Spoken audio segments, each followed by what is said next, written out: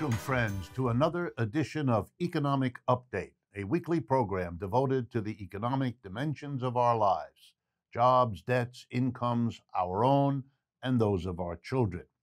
I'm your host, Richard Wolff.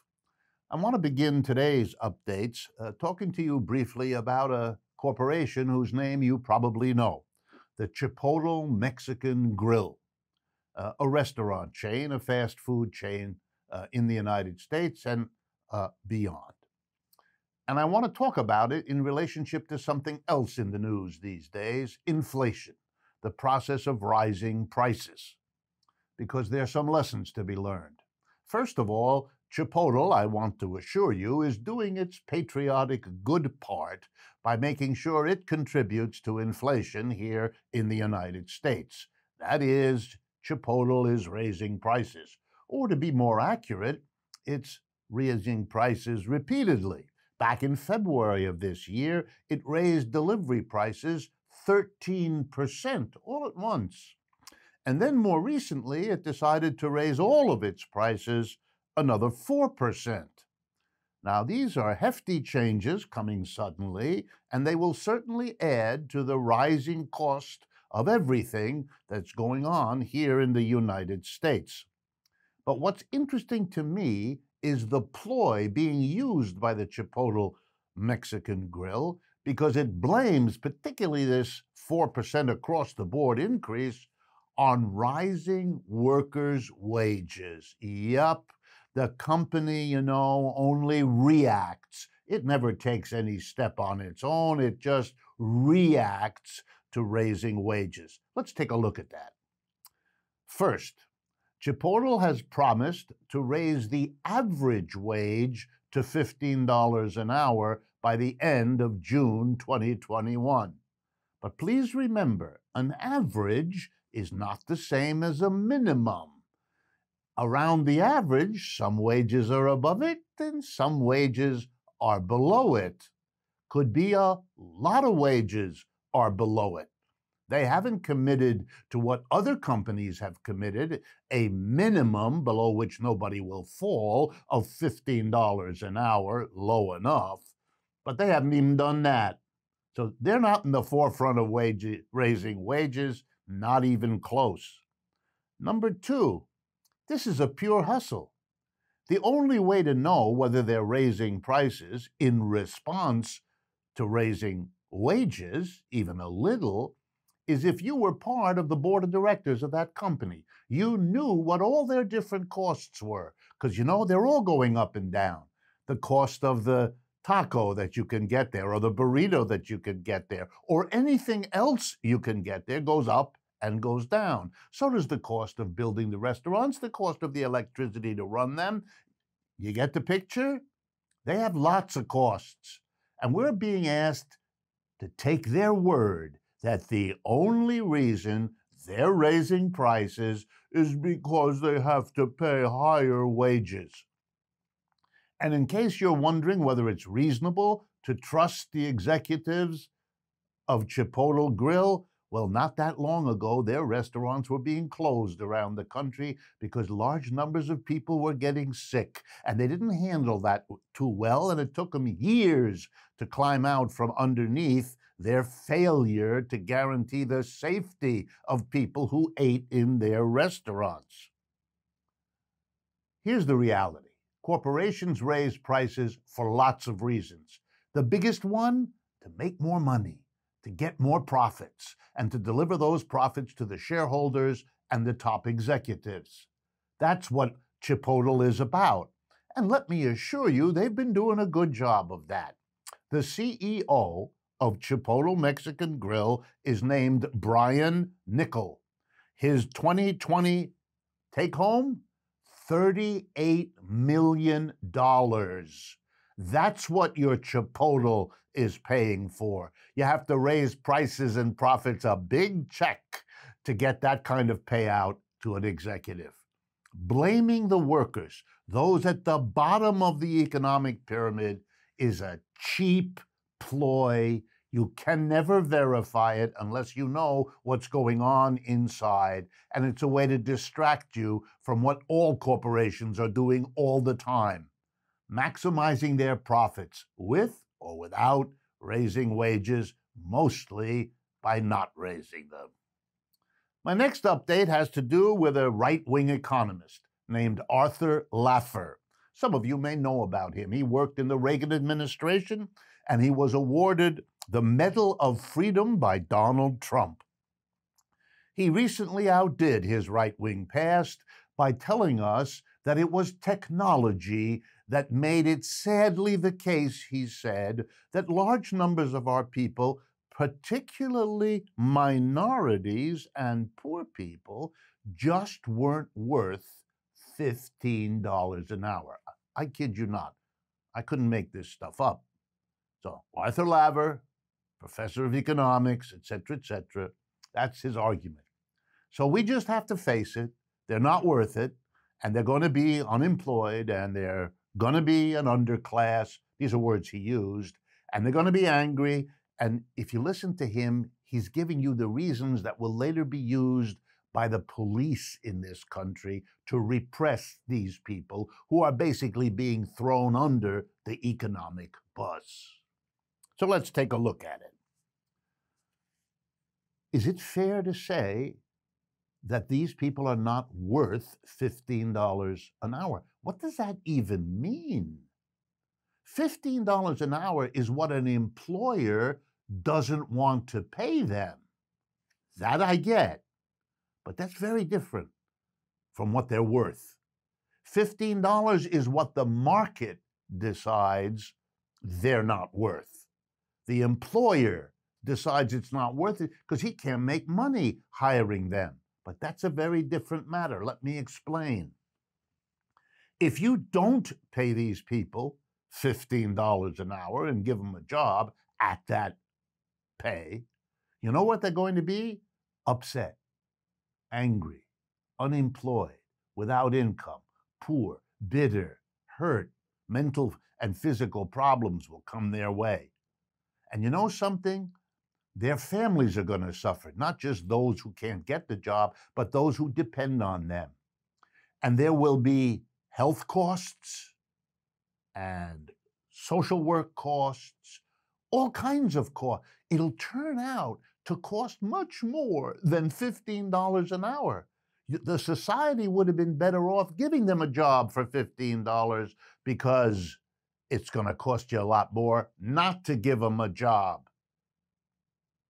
Think about it.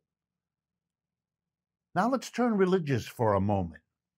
Nowhere in the Bible, I believe, I'm no expert on the Bible, but nowhere in the Bible do I understand it is written that the worth of a human being is to be determined by the market, is to be determined by how much an employer will pay for somebody's labor. We're all equal in the eyes of God, I thought. The human worth is based on many things other than what the employers in the community will pay. You know, the employers never paid to maintain the environment, and we're now paying the price of what wasn't worth it for them. And employers didn't spend money to hire people to overcome the racism that tears this country apart. That wasn't worth it to them either. Are we really going to do what's worth it to the employer rather than asking the obvious question, what's it worth to us as human beings? Or let me put it another way.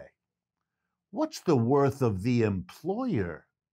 Why aren't we asking that question? Really? Brian Nickel, Chipotle Mexican Grill?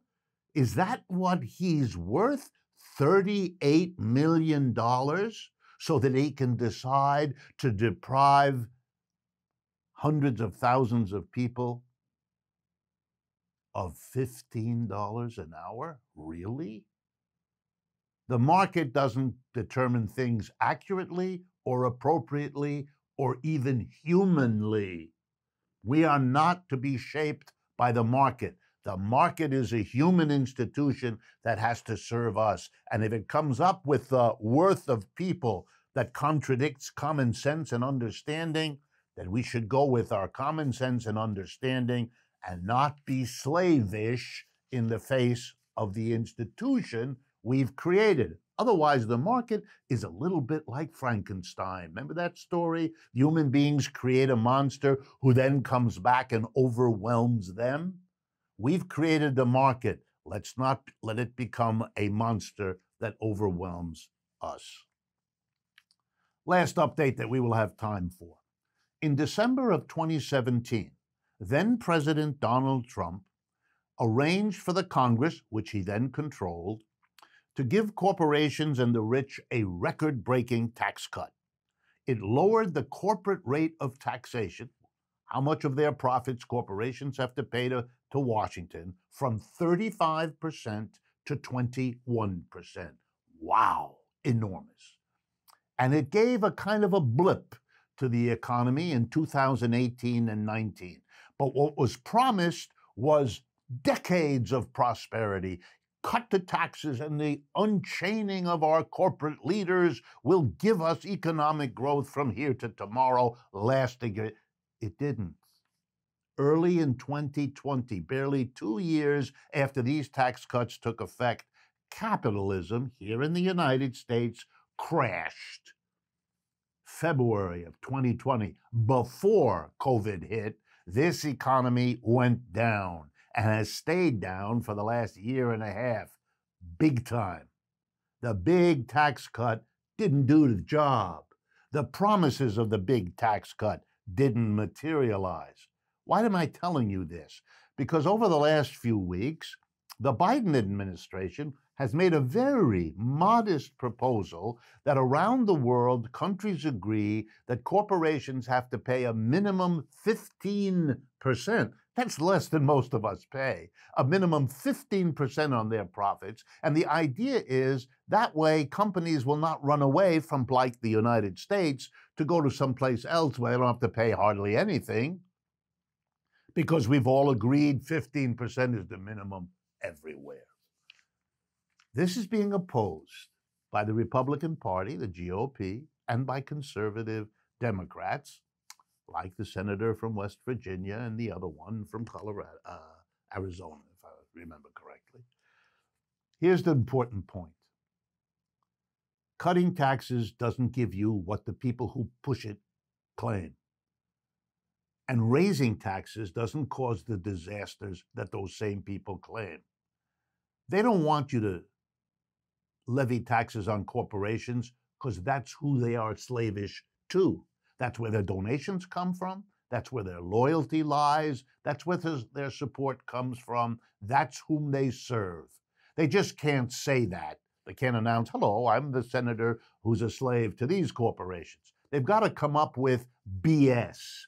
And this BS these days is to celebrate over and over again that cutting taxes is the magic that will give us economic prosperity, and imposing taxes is always therefore bad. This is stupid. This is not verified by the historical record. This is pure ideological protection for the corporate sector of this economy. All right, we've come to the end of the first part of today's show. Before we move on, I want to thank all of you who have and continue to support the work that we do to make this show possible each week, and to especially thank our Patreon community. If you haven't already, please go to the patreon.com economic update website to learn more about how you can get involved in supporting this show. Please be sure to also follow us on Facebook, Twitter, and Instagram. Now, please stay with us. We'll be right back with today's special guest, author and Professor August Nimtz, Jr.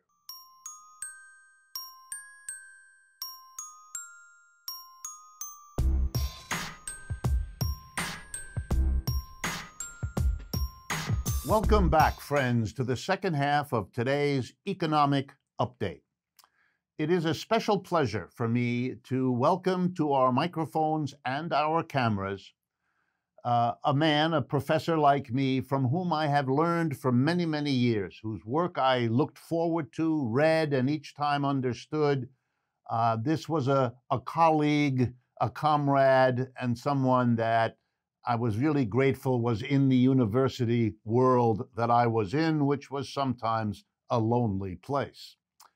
He is Professor August H. Nimtz, Jr. He's a professor of political science and African American and African studies, and also a distinguished teaching professor at the University of Minnesota, Minneapolis, St. Paul.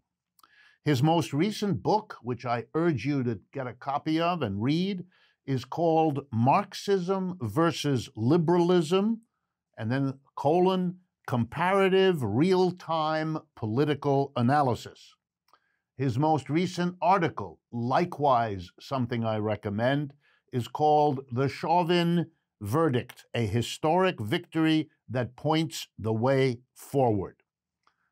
It is really an honor, August, to welcome you to this program. Thanks, Rick, for inviting me. So glad we finally been able to do this, man. Yeah, it's a long overdue, and maybe we can do it a lot. Let's hope so. All right, so let me begin by what is in some ways the question I ask those of my guests who I think can really answer it. How and why do you think that Marxism and the Marxist tradition that you have worked with, that you have contributed to, why is it important for basic social change in the United States today? Why, in short, are you engaged with that tradition? Well, as a Marxist, I think, as you know as well as I do, you got to begin with the real world, what's happening all around us, and the crisis, the crisis of capitalism. It takes many, many forms, not just the economic, but also the political repercussions of it. And I claim that you can't make sense of the Trump moment without understanding the crisis of capitalism. All right. How about then another way to get at it? How do you react to the sentence that American U.S. capitalism, is in some sense in decline, that something has changed relative to the earlier history? And you have often written about American history, so that somehow we need to take into account a fundamental change in the situation of U.S. capitalism. Well, you think about it, just us, our generation. Um, we enjoyed a lot. We had opportunities that sadly the working class, working people will not have. I tell my students oftentimes that the best that capitalism has to offer the working class, that's behind us. That's a very sobering reality. And if you look at the Biden administration's new budget, the forecast, it's based upon a set of assumptions. The forecast look economic growth around about 2%, 2.11%. That's anemic. It's what's his name calls secular stagflation. This is the reality. This is what is ahead of the working class, and it has all kinds of repercussions, not just in this country, but else in other countries around the world. Looking at the recent World Bank estimates on growth, and looking at the gap between what's happening in the advanced capitalist world and what's going on here in the United States. This, to me, I think, is very sobering evidence that indeed the best that capitalism has to offer working people, that's behind us. How do you think that plays out? In other words, what are the implications, I guess is what I mean, of that sobering reality? Where does that lead? Where do you think that leads this country? Well, I think it explains, goes a long way in explaining the phenomenon of quote unquote polarization, tribalism in U.S. politics and so on. And it's the shrinking economic pie. And once the pie is shrinking, there's a tendency on the part of people to think about how can I get the best, what's left the declining amount for my group, for my tribe, my people, my nation, my workplace, my factory, and so on. And so, yes, I think this phenomenon that political scientists have difficulty in explaining, the polarization, the depolarization within U.S. politics, can be traced to the crisis of capitalism. And Trump was a product of that. Trump was a product of that, and because of that crisis, Trump is not going away. Trumpism is not going away. You use this concept of the working class. For most of my time in the American university system, and I've been a professor all my adult life, the few times I tried to use that very phrase, the working class, I could sense viscerally the discomfort of my colleagues, not my students, they didn't have any problem with it, but with my colleagues.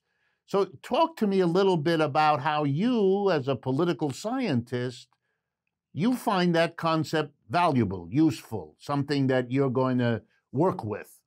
Tell me a little bit about that. No, I hear you. I found it much easier with my students after 2008 as the crisis deepened and people began to realize the opportunities were beginning to shrink. Yes, with our colleagues, yes, it's a different world. We are privileged. We're very privileged members of the working class.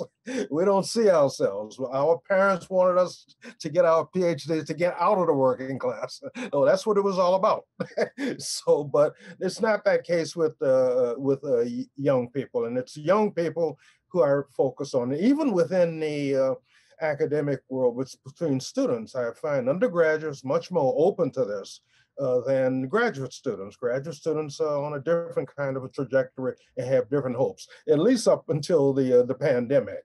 As you know, the crisis now since the pandemic in terms of the job situation. So as I explain to my students, as I've said, anybody who has to sell his or her labor to survive, you're welcome to the working class. Anybody who has to sell his or her labor to survive, welcome to the working class. And I'm sure you share my experience. I tried both in the labor union because my faculty at the University of Massachusetts was even unionized, but to have a conversation with my fellow professors in which I made the point you just did, that we are, of course, part of the working class, elicited from them such trouble, such difficulty, such resistance, that most of the time I just gave up. All right, I agree. I want to pick up on your reference to the COVID. What blows me away beyond all words, and I want your view on this, is that the United States has 4% of the world's people and just suffered 20% of the world's deaths from COVID. That's one of those statistics which, you know, is more profound than most books. It just screams, well, that's the question. What does it scream? Is that a symptom of a system in decline?